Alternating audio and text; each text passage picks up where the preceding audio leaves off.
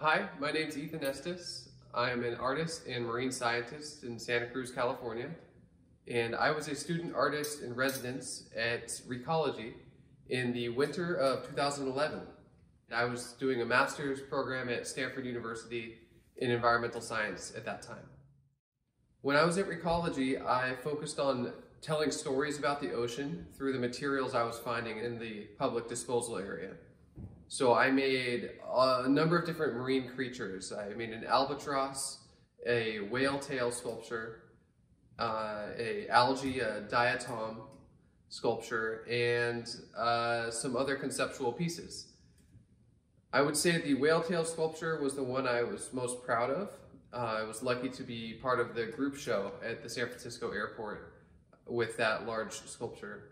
And it was a fluke that I carved out of styrofoam and plywood that I glued together with old flooring adhesive, and then I wrapped it with all of this old fishing rope I found in the trash.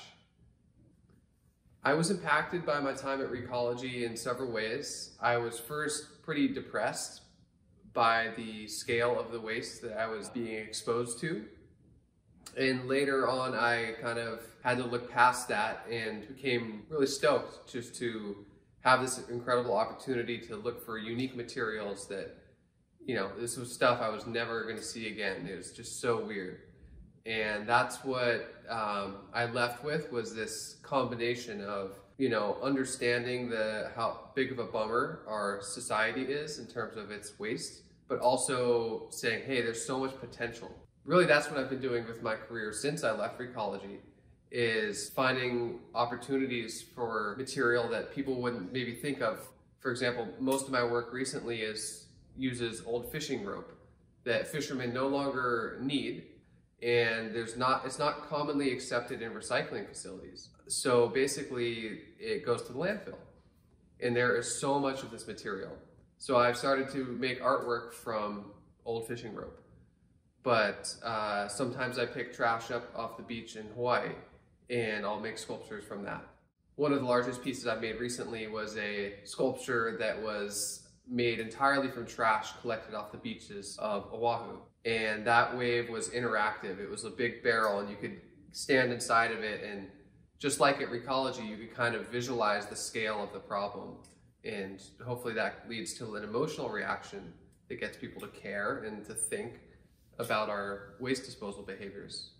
My role as an artist is to communicate about the issues facing the ocean.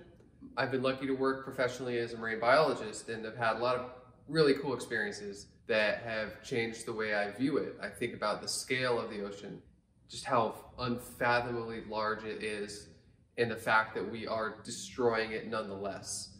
And I think that the issue of waste and waste management is related to that, in that we are producing so much waste, it is unfathomable, and therefore it seems like we can't make a difference. But you do see that at Recology, every piece of trash there was a conscious decision that somebody made that they needed that thing, and then they didn't need it. And so my role as an artist is to get people to think critically about these issues and get them to care. So yeah, I think there's endless potential for creative reuse, and I learned that at Recology.